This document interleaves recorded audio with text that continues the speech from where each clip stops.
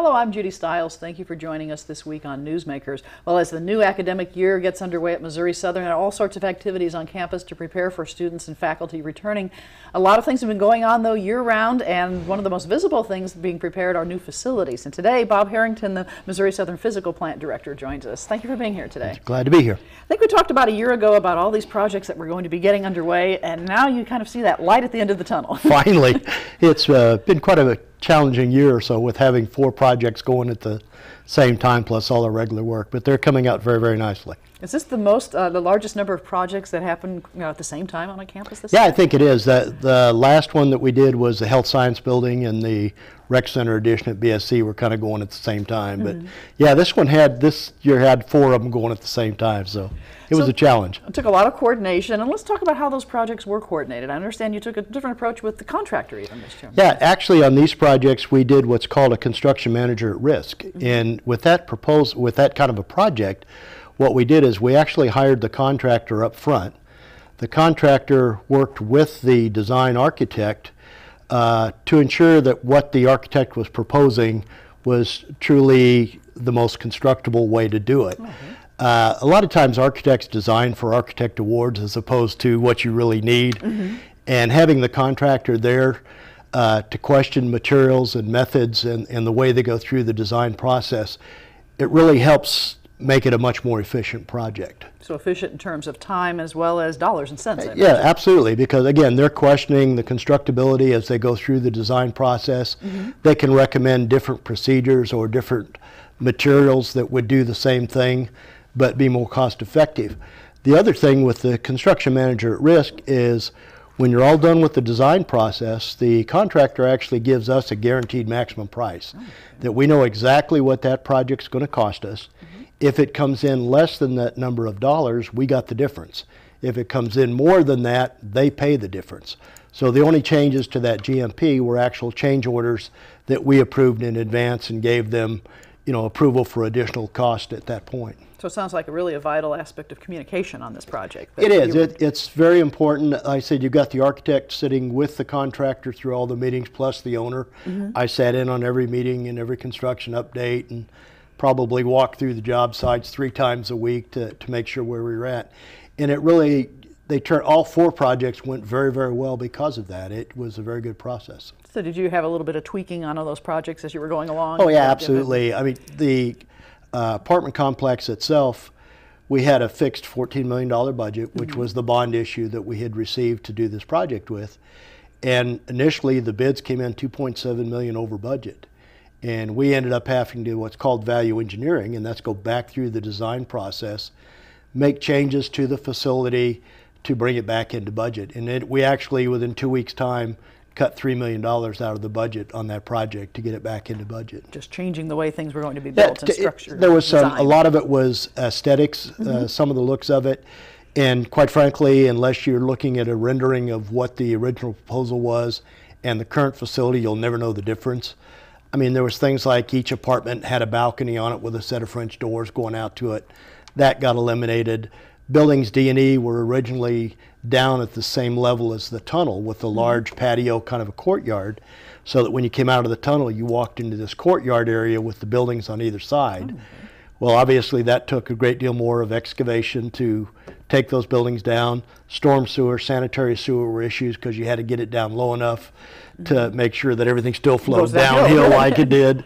And one of the things we did was bring D&E back up to the same level as the rest of the complex, and then created kind of a grand staircase coming down to the tunnel with a sidewalk coming out of it for ADA compliance. So it was things like that made it all work for us, and we got it back into budget, and it came out to be very, very nice. Okay, well, in the residence hall, that area, that is a bond issue, so the students are then paying that back by living in those apartments. Correct. In fact, we looked at one point of possibly phasing the project in, and it really wasn't feasible to do that because it required basically the revenue from all 51 apartments that were part of the complex to meet the bond indebtedness. So it was kind of, we had to do the whole thing. We really didn't have any choice, so we had to make it work. Absolutely. So we have 51 new apartments. How many students with the house? There's 201 beds. Most of the apartments are 4 bedrooms.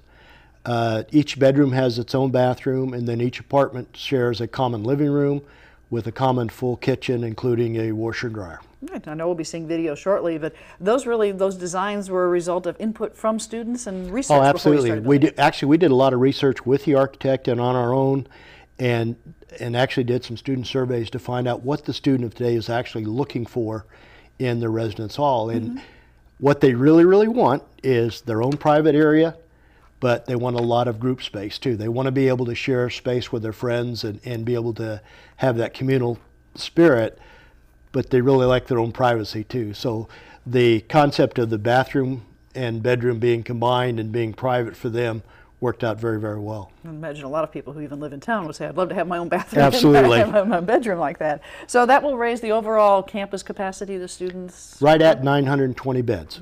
So, and I understand if people have been watching the news, those new facilities filled up almost immediately. Hour and a half, for what I understand, they filled them. In fact, they said the only reason it took that long is they had a computer glitch while they were doing it. But yeah, there was a lot of demand for them, and the students watched them being built, so they got to see the whole thing going through the process of it, and we're very excited about it. And I think when you see the video and when you see the facility itself, the courtyard that ties all of the 6 buildings together is really going to become a great social space for students. We've actually put slabs by the sidewalks, and we're putting picnic tables in it. There'll be 6 major picnic tables right down through the middle of this courtyard, and I think it's going to be a very, very strong social area for the students. So really, you don't have that institutional look. It kind of has that homey feel. Yeah, it's it's community feel. The appearance of these buildings are totally different than anything else we have on campus. We tied the colors back in, so it ties in with the nomenclature that we've got on campus. But actually, the buildings themselves are a totally different design. They're actually a stick build. It's actually wood studs and sheetrock as opposed to block like most of our buildings are on campus, which is going to be a little bit more of a maintenance issue in a residence hall for us. But by the same token, we've got a great deal more for the same amount of money by doing it that way.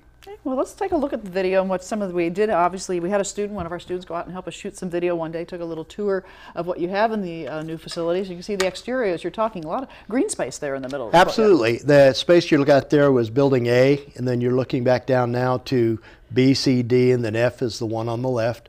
And you can see the courtyard down through the middle, which is what I was talking about. It's going to become a major social space.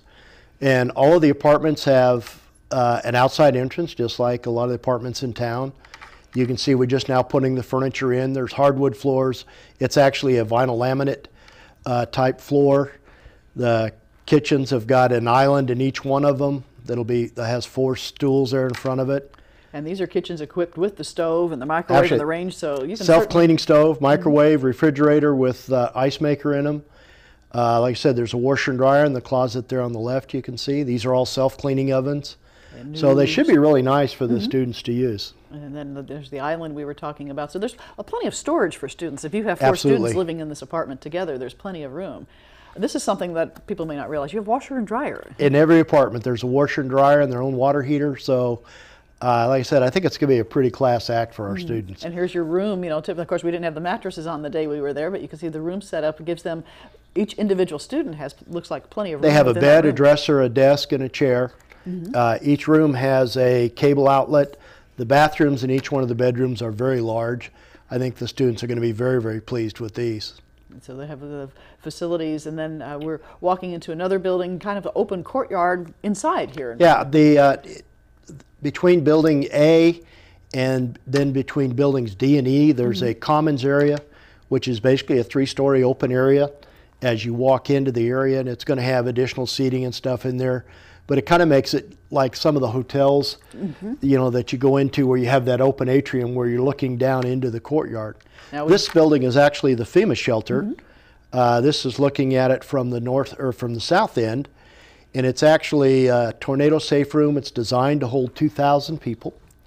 And when you go inside of it, as you can see, it's a big open area. But I see that students will plan to use this for all kinds of student services, student activities. I mean, you can see a career fair and those type of items going on here very well. Our only requirement for it is we cannot put anything in that building that would restrict us from getting the 2,000 people in there in the event of a storm. So if we have something in there like a display, if there are tables, it has to be something that can be pushed out of the way very quickly in the event of a storm. So that's a big new facility, and that one's over 12,000 square feet, say? It's about 12,500 square feet. Like I said, it'll handle 2,000 people. We actually built extra bathrooms into it so that we could use it for student services and different types of activities. So I think it's good. That again, that's going to be a nice facility for the students to be able to do things in. I can see picnics and those kind of activities going on in there with no problem. So with the 900 or so students living in the residence halls, that gives you room for people even on campus. Absolutely. The way FEMA looks at it, it's anybody that can get to that shelter within 5 minutes. So you actually draw a circle from the location of the FEMA shelter to show what that 5-minute walking area is. And basically it entails Anderson Justice Center, and it actually picks up Webster also. Whether or not people will actually go across the street in the event of a siren when you've got safety areas in the building itself is to be seen, but it would accommodate them should that happen. And it's designed with the doors on it are tied into our alarm system, so when our tornado sirens go off, those doors automatically unlock, so that if there is public or somebody that wants in there, they're not going to be locked out of the facility. It automatically unlocks to let them in. That's probably a question people who are watching from the public, if they live in the neighborhood nearby, you know, can they come over there and use that shelter? Yeah, and actually what will happen, if we're under a tornado watch, that's when typically people are going to start looking for shelter as opposed to when the warning hits.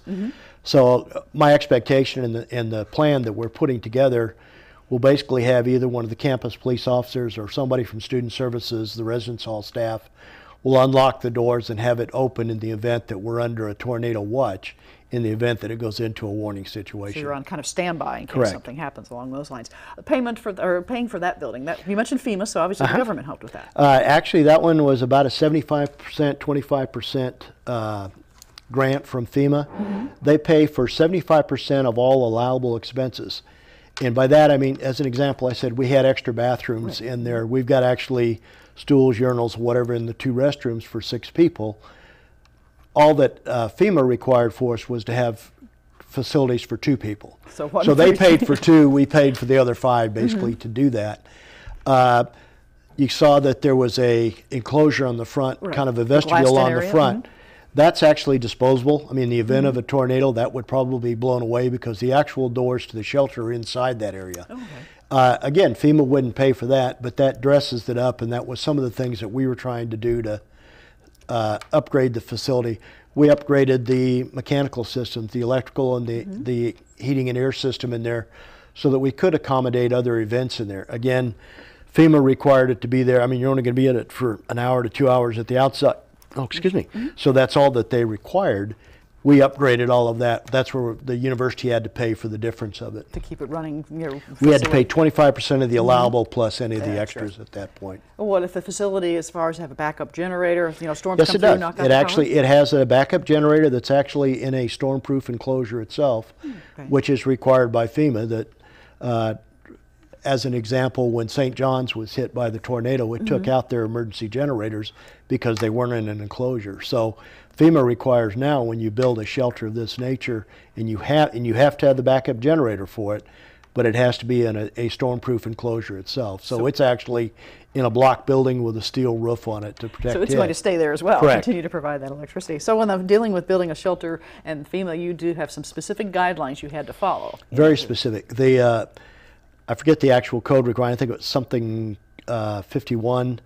That is their specific guidelines of how it has to be built and tied together and everything to make sure that it is tornado proof. And we met every one of those requirements for that. And looking at the building and that view on the inside, you have some very sturdy beams and Absolutely. everything, the width of the wall, the ceiling, everything. It's all poured in place concrete and precast concrete slabs that were put up and then mounted with concrete double post joist on the ceiling, so it's not going anywhere. It'll be there pretty secure. Right. So that will then add to that part of campus with the residence halls and that facility. When students come back, there's going to be a lot of activity over there and students moving in and putting that together. And basically those apartments are furnished and ready to go. They're absolutely ready to go at this point. I will send my staff through probably the week before just to do any touch-up, make sure everything is cleaned up and adjusted right, put a roll of toilet paper in the bathrooms, that kind of thing, to make sure that they're ready for the students. But all the furniture's in them now. They're basically complete.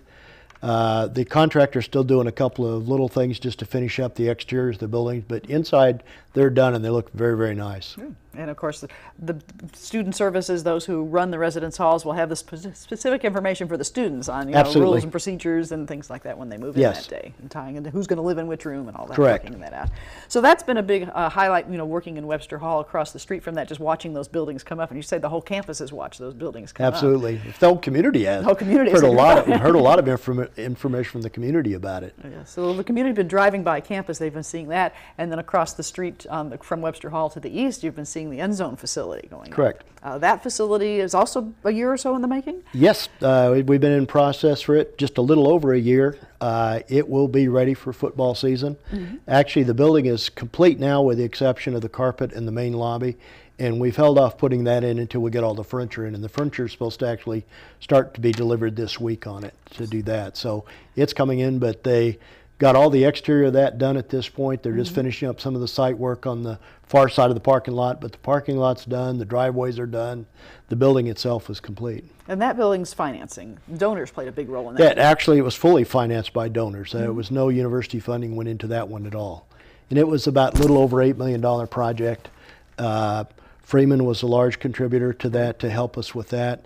And it's, in fact, the training room downstairs is fully equipped to meet not only our needs, but also serve as a rehab center for Freeman Hospital. So their intent is to use that as part of their rehab program also. Now from the outside, when people drive by, they may not realize you do have, you said, it downstairs. There's two levels. Yeah, it's two floors. The ground level actually opens up right on the track and right on the football field. And obviously that's where the locker rooms are, the weight room and the training room is at that level. The second level actually opens from the north. It's at ground level on the north side where the parking lot is.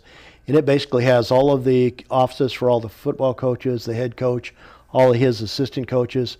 They have several conference rooms that they can hold team meetings in, and they can actually break the team down into any number of components they want to meet with individual groups to do that. Softball and baseball coaches' offices are in there. The athletic director's office will be in there. And then there's two large rooms. One of them we're calling an educational room, and it's large enough to seat, I think we can seat probably 250 people in a dining situation in there. It's big enough to set up tables and have classes in there for the entire football team, to have a team meeting in a location right by the stadium, which they've never had before. And then there's a second room that we're calling the alumni room, which has a catering kitchen with it, which I think is probably where the president will have his VIPs and stuff watching the games, because it's all glass front with a beautiful view looking right down the football field. And we'll be seeing that on video as well, but size-wise, give us the percentage of square feet approximately. It's about 50,000 square foot total. So it's quite a sizable Yes, facility. it's a fabulous addition for us, because what it does is it eliminates the need for all of the athletes to dress out in Leggett Platte and then walk from Leggett Platte across Duquesne to get to the stadium. It also has much better facilities for them over there. The facilities, we had to bring in porta potties for the team and things like that, because there never was enough facilities in our existing stadium to support them at halftime or something of that nature. The new facility meets all of those requirements. It'll be an excellent facility for them. I think it'll really help us on recruiting, because again, instead of having to dress out over here and walk across the street, or if you want to have a team meeting, bringing everybody back over and bring them either into Webster or one of the auditoriums, something like that. They now have the space over there to do that on site. And that'll be ready for them when they come back for practice and for getting ready for the season. Yes, they start practice mid-August, and we'll be totally ready for them. In fact, we're getting all brand new football turf also, which is going down right now. Well, let's take a look at some of the things that people see over there. So we also have video of the athletic facility and the north end zone field house. Exterior view, you mentioned this is the ground level, then you are. Yeah, this is looking from the north, probably northwest. The glassed-in entrance is the main entrance going into the facility. The windows you see along there are for the athletic director's offices and the football offices and baseball and softball there. Okay, so that's obviously Freeman signs on here as they were a major contributor to this project for us. Of course, Missouri Southern's identification as well. So absolutely. People, have the lion and the recommendation or signs for the university. So from the outside, it's going to be very recognizable that this is a new major facility for Missouri Southern. Absolutely. Looking at this room here, the room that you're looking through now is the educational room. No, this is that's the alumni room. That's the alumni room. Main entrance desk, when you walk in the main door, this will be the desk. They're actually going to sell tickets to all the athletic events and events on campus from this location now. This will be the new ticket location for students. This room is the academic room here. You're looking out, you can see there's a terrace out in front of it, and everything is looking directly south right down the middle of the football field. So you won't miss it if you're at the games. No, absolutely not. This locker room is this one looks like well, that may be softball. Field? Yeah, I think this is a softball locker room. Okay. So each sport has their own locker Correct. room, and of course the Their own facility shower showers rooms. within those facilities. And then they're also closer to their fields as well. Absolutely. Baseball and being on campus now as well. And of course, another locker room facility. We're just waiting for the athletes to. Yeah, come this back one and is use this is the baseball locker room here. Imagine the coaches will appreciate having the team right there outside the door, ready to go. Now, Correct. over This in the is football. side? This is the football locker room, and we actually moved all the lockers over from the existing football locker room since they were just built about 2 years ago and put in brand new. They're still in very, very good shape. So rather than trying to replace them, we just brought them all over and installed them over here. So they're ready to go for the players to show up. And then, as with any athletic facility, you have to do the laundry. Washers and dryers and everything for it. And there's actually a large equipment room that's just to the side of the fact. You can see it here. That the storage is it's on track, so it'll all compact together. Then you can just open it up for whatever section you want to get into. This is the training room. You can see all the training equipment at this point, ready to be used. And taping tables for them to tape up the players before they go out to the games or after. And people may not realize how much of that is just part of the game process. You have Absolutely. to line people up and have them ready. And our brand new weight room. And the weight room is glass on both sides, so it's actually glass on the field side, looking out onto the field. And then it's glass on the interior wall for anybody walking through, looking out, can see all of the weight equipment and look out to the field. Weight equipment. New equipment for all of the facility here for them to use. They look like they're brand new equipment ready to use, the weights to lift. The existing weight room and training room in Leggett and Platt will remain for the other sports. So this one is just basically for football, baseball, and softball. Okay. So, and then the field. And you can see looking out, this is the new turf going down. That was prior to them starting to put in all the logos, which they're doing right now. They're cutting in all the logos and sidelines, but it's going to be a fantastic view looking out of that second story of that new facility looking down there. That's going to be the end zone view of the game, and the turf itself is going to be a nice addition to the field as well. Absolutely. Something we needed again. And I think it's going to, like I said, I think the whole complex is going to make it a really much stronger recruiting tool for us to recruit stronger players. Now the turf that we saw, I guess, has turf technology changed over the years? It was probably been quite a few years since we had the quote old turf. Yeah, in fact, the old turf had basically, it was all a rubber infill inside the turf itself. And that turf we put down in 2003. And it was getting pretty beat up and pretty packed in and pretty hard. And the new turf that we're going down, actually the infill on the turf is a combination of sand and rubber. So they found that it actually lasts better. And the one that we're putting down is called Momentum, which has a longer leaf on the grass itself so that it stands up higher. Cut of a and grass, it actually looks a lot more like grass than turf. And they chose to do it in alternating colors. So every 10 yards, the color switches from darker to lighter. So it's got kind of a really neat impression looking that way. So it's going to add a whole new look to the game as well. Absolutely. And the goalposts in the end zone? We replaced those also. They, the old ones we had only had 20-foot uprights, and NCAA requirements now are 30-foot uprights, so we changed those out to put the full-size uprights in them. So really bringing things up to date and those facilities ready to go for students and the athletes and so forth. Looking to the future, you're not ending construction. I know there's projects already being discussed. Reynolds Hall is a major project. Reynolds Hall's that's probably the next big one we've got going on. We intend to remodel the first floor of Reynolds Hall. That first floor has 5 laboratories, 4 math classrooms, a computer lab, math computer lab, 1 tiered classroom, and 4 faculty staff offices. And we've actually acquired the FEMA trailers that the high school used when they were at the mall that had their labs built in with it. Had all the tables with already equipped with the gases, water, and the facilities that they need for lab. And we've acquired those, and those are being installed on campus right now back behind the physical plant.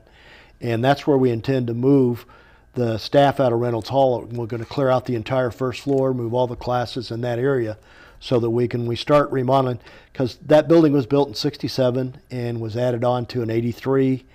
we need to go back, and now that we're doing that significant of a remodel in it, everything has to come up to code, which means we've got to put sprinklers in it, which it's never had, new fire alarm system, probably upgrade the electrical, as well as the facilities themselves. So it's going to be a very significant project. So you need people out of there in order to Yeah, do that absolutely. type of job. Because I have to tear the ceilings out totally to put all the new piping in. We'll probably change out the air handlers and put in far more efficient air handlers.